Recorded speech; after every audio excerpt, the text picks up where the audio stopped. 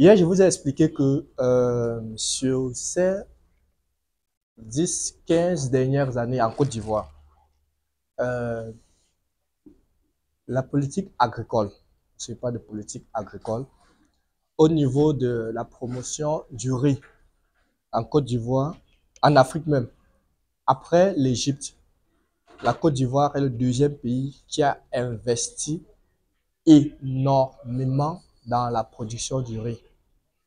Parce que je pense que l'Égypte est en premier. Et grâce à leur investissement, ils sont passés à 75%.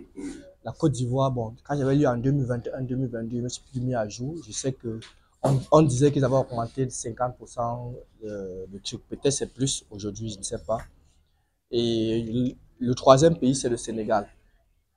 Par rapport donc à la production du riz, hier, vous vous rappelez, lorsque j'étais en train de parler de la pomme de terre, au niveau de la pomme de terre, je disais que les cultures comme le riz, le blé, le maïs, ce sont des cultures qui servent de troc des échanges au niveau mondial, pareil comme le cacao, le café et autres. Actuellement, je pense que vous êtes au courant que en Côte d'Ivoire, au Cameroun, le prix du cacao a grimpé à 4250. Oui. Et puis maintenant, au niveau de la Côte d'Ivoire, je pense que c'est 1000 et poussières. Quelque chose de ça. Voilà. Hein? Combien? Pardon? Voilà, un truc de ce genre. Voilà. Euh, Tout simplement, qu'est-ce qui explique ça? C'est juste que l'organisation telle que le cacao café est organisé en Côte d'Ivoire, c'est différent de la manière dont c'est organisé au niveau du Cameroun. Et hier, je vous expliquais que lorsqu'on a eu à subir le choc au début des années 90, 86 même, à 90, bon, ceux qui sont là pourront bien connaître parce que je n'étais pas là, mais c'est ce que j'ai eu à lire. On ne sait pas, au Cameroun, on a libéralisé, on a même abandonné la culture du cacao et autres là. Donc il y a une libération, il y a moins d'intermédiaires par rapport à ça, ce qui fait la différence. Mais revenons sur le riz. La Côte d'Ivoire a beaucoup travaillé pour l'augmentation de la production rizicole, l'offre de rizicole au niveau de la Côte d'Ivoire. Mais on s'en rend compte que quoi? Que actuellement, vous vous en rendez compte que malgré tous ces différents efforts qui ont été faits, je pense que sur ces 10 ou 20 dernières années, les prix n'ont véritablement pas baissé. Peut-être même ça a augmenté. Mais s'il y a une chose, c'est que malgré l'effort qui est fait au niveau de la Côte d'Ivoire, le problème c'est à deux niveaux. La première des choses, comme ça sert de valeur d'échange, ce qui fait que les prix étant beaucoup plus aléatoires, il y a un certain nombre de paramètres au niveau des échanges internationaux qu'on ne peut pas contrôler. La deuxième des choses, là, ça ne dépend pas de nous. Ce qui dépend maintenant de nous, c'est que pourquoi, par exemple, au niveau de la Côte d'Ivoire, malgré tous les efforts qui sont faits, les choses ne bougent pas. Je vais vous donner juste quelques apparitions.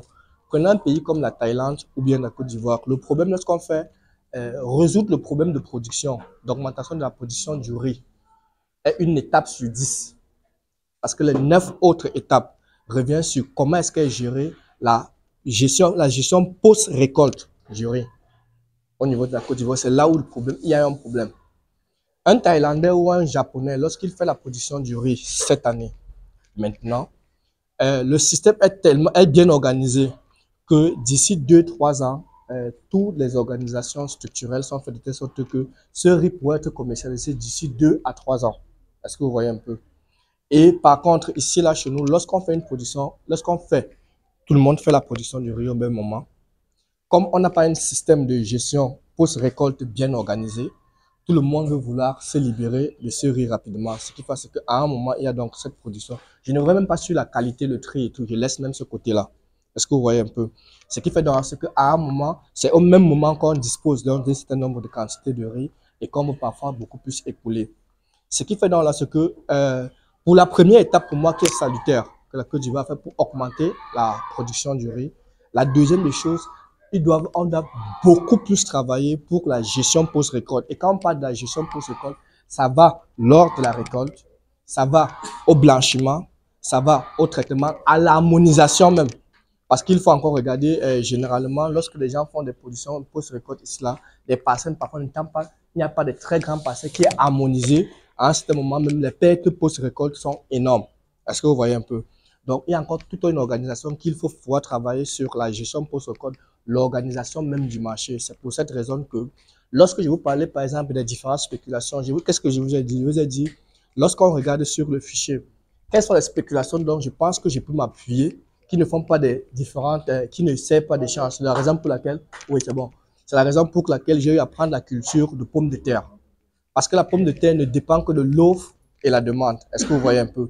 C'est la raison pour laquelle la plupart des cultures ou toutes les spéculations qu'on va faire ici, là, sont des choses qui sont des besoins réels, mais qui généralement ne dépendent pas des échanges commerciaux ou bien ça dépend seulement juste de la demande interne ou externe. Et j'ai eu à prendre le cas de l'avocatier. L'avocatier, on a parlé de la gestion interne, mais aujourd'hui même, une fois qu'on a fini même de satisfaire la gestion interne, on peut maintenant s'attaquer à l'international. Donc, au niveau du riz, c'est ce que je vais vous expliquer que le problème à ce niveau ne se trouve même pas trop sur la production. Bien qu'il y ait des problèmes de production, mais c'est gérable. Le problème se trouve au niveau de l'organisation, de la gestion post-récolte, allant du champ jusqu'aux différents consommateurs qu'il faut faire encore du travail là-bas pour pouvoir peser lui aussi le chéquier national et mondial. Donc, c'est ça. OK. Comme je l'ai dit, on va faire un truc simple. Et je vous ai dit, tout ce qu'on sera en train de faire, ça va venir sur les 3M. Parce qu'à la fin, on va faire des différentes recettes et autres. Là, il faudrait que vous puissiez comprendre pourquoi est-ce que je le fais même. Et pour pouvoir comprendre pourquoi est-ce que je le fais, quand vous avez donc établi les lois des 3M, ça serait facile. Matière organique, minéraux et micro-organismes. Et ce que vous avez remarqué ici, là, tous les éléments que je vais vous présenter, c'est considéré comme des déchets, des débris qu'on va utiliser pour pouvoir établir tous nos différents éléments. Et à chaque fois, bon, on va s'amuser à ce jeu-là. À chaque fois que je vais vous présenter un élément, ça sera à vous de voir sur quelle cage ça part. Est-ce que ça va sur la matière organique? Est-ce que ça part sur les micro-organismes? Est-ce que ça part sur les minéraux? Parce qu'une fois qu'on va établir cela, c'est à partir de ça maintenant qu'on va faire toutes les fabrications qu'il faut, qu'on aura besoin pour la production dans des cultures. Donc, je vais commencer à vous présenter la première.